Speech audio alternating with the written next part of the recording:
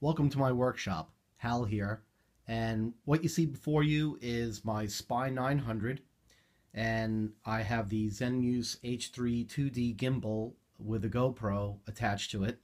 And in this video I'm going to show you how to remotely control the tilt function of the gimbal using a DX9 and a DX8. So here we go. The first thing I'm going to do is I'm going to power on my DX9, and I'm going to power on the DX8, and the next thing we're going to do is power up the Spy 900.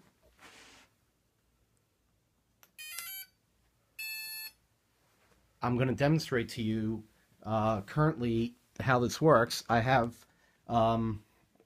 my tilt control on this little knob, and you can see the GoPro is tilting. But I want to be concentrating on flying. I don't want to be concentrating on using this knob here to control the tilt. I want the person on the telemetry to control the tilt. So I'm going to show you exactly how this works. The DX8 is now powered up. And what I'm going to do is I'm going to flip this switch right here. Gimbal control on. And as you can see now, using the DX8, I can use this knob.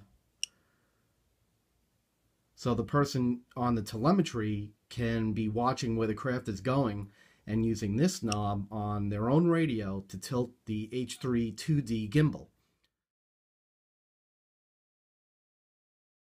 The whole trick to getting this to work is the wireless buddy box feature of the DX9. So powering it up, I'm going to show you exactly what I did. There's the model setup for my on my DX9 and the Spy 900. And if you take a look at my settings here, I go down to system setup, and I go all the way down into the training function. And what I did was I set up the wireless trainer feature. And what you want is, if you look closely, is Pilot Link Master. And what that allows you to do is that allows you to throw features over to the slave unit and keep all the main features here in this radio. So as you can see, the top row says slave, the bottom row says master. This is the master unit, the DX9. It has all the programming for the Spy 900. And if you look down closely, all I did was I moved auxiliary 3 by pressing the wheel. I moved it up to the slave. And then what I did was I went down to the switch feature, and I just enabled this switch to be the switch to send over this knob, which is on aux 3, over to my DX8. That's it. Then I went up to the bind feature here, and I would bind a simple model on my DX8 over to the DX9. Now there's more, I'm not going to go over the details of doing these things specifically. I just wanted to show you the setup in the trainer, what I did, and there's more details on how to bind and do this in the manual, which is where I'll send you to. But the main point of this video is to show you that I used the trainer feature to send this knob, which is on aux 3, over to my DX8. So on the DX8, we can put this down. Now if you take a look over here on the DX8, I'll power it up. And I just set up a simple model, and this model is a simple airplane model. And I'll show you what the simple model feature looks like.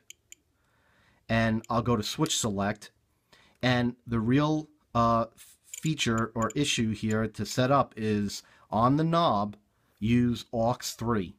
Okay, so that's important. And then I just bind this model to my DX9. And that's how this works. So you're using the training feature to send aux3 over to the knob. And you could take a look at you could go over here and go into monitor. And when I move, you see the bottom aux3 moves using this knob.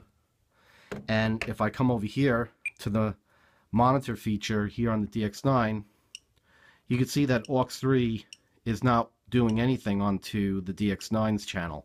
But when I flip the switch, okay, now I go over to the DX8, and I hope you can see in the video the aux3 channel is actually moving. And what's great is the DX9 has voice enunciations for the gimbal. So listen up. Gimbal control off. Gimbal control on. And that's how I work with my co-pilot, if you will, who's on the telemetry, working the gimbal on the Spy 900. So I hope you enjoyed that video, and enjoy.